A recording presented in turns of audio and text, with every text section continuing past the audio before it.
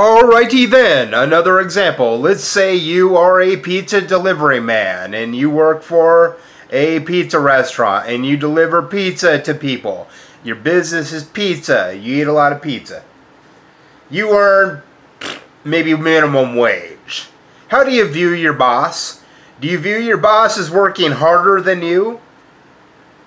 As he's kicking up his feet at the fucking desk, writing checks and playing on his computer all day, or you busting your ass, driving from place to place, filling up your car with gasoline, hauling pizzas from here to there, or your cushy asshole little fuck boss?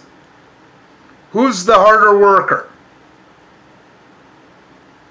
Then don't you think it's a little unfair that your boss makes more money than you do? Why not just pay everybody the same wage? 100 pennies a year. You feel me? Are you getting it? Do you understand socialism yet? Huh?